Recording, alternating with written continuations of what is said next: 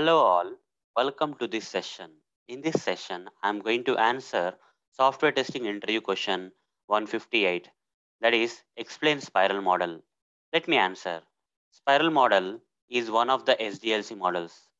There are different SDLC models like waterfall model, prototyping model, iterative incremental model, spiral model, V model, agile model, RAD and Big Bang models. Spiral model is one of the SDLC models. So what exactly is this spiral model?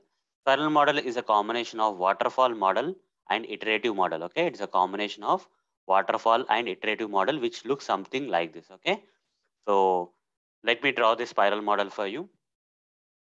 Let me put these lines.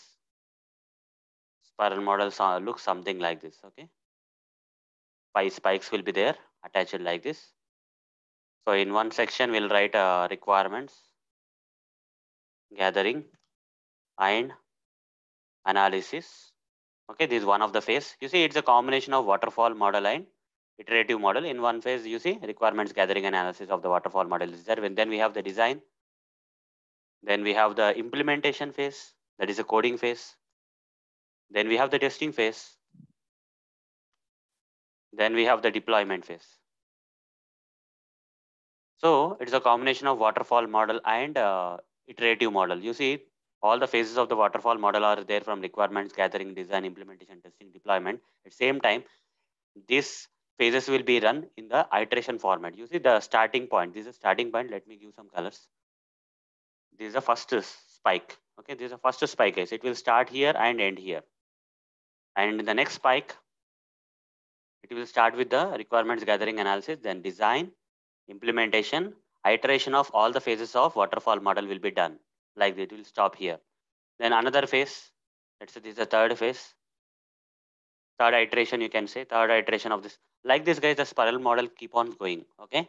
So every spiral will contain a complete waterfall life cycle. Okay, waterfall model's life cycle. That is all the phases of the waterfall model will be covered in every spike.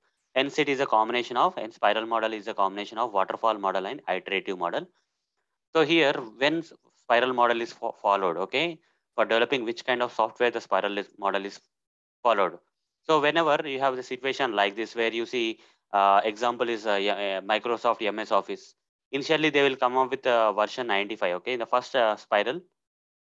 Okay, so in the first spiral, let's say this red color spiral, they have come up with MS Microsoft Office, MS Office 95 version they came up with. Okay, basic features were there in MS Office 95, and they wanted to create a concept whether this will work or not, software will work or not. They created a concept. After that, as part of the next version, as part of releasing the next version, the next spiral has started. Okay, all the phases of the waterfall model will be covered as part of this spiral. You see green color one. They released another version of the software, that is MS Office 97. Okay, here 97 version. Next, in the next spiral, that is a purple one. Okay, they came up with MS Office 2000. So it's 2000 version, MS Office 2000 version, and so on, guys. Every spiral will have another version released. So just to revise, instead of taking all the requirements at once, okay, when do we go for a spiral model? Instead of taking all the requirements at once, the first iteration will be conducted with basic requirements. Okay, basic requirements like MS Office 95 version. Okay, MS Office 95 version was having the basic requirements, and it's concept oriented, right? A concept creation version, you can say. The next version of the product can be achieved in the next spiral, and so on. 97, 2000, XP, 2003, 2007, 2010, 2013, 2016 are coming in next spirals. Okay, each and every spiral is releasing one version of the software. So in this kind of situations, we'll go with the spiral model, where the first iteration you want to generate a concept based all the basic requirements you want to implement, and concept, a kind of concept you want to prove. And after that, every version you want to release a different version of the software, like MS of Microsoft Office people have done.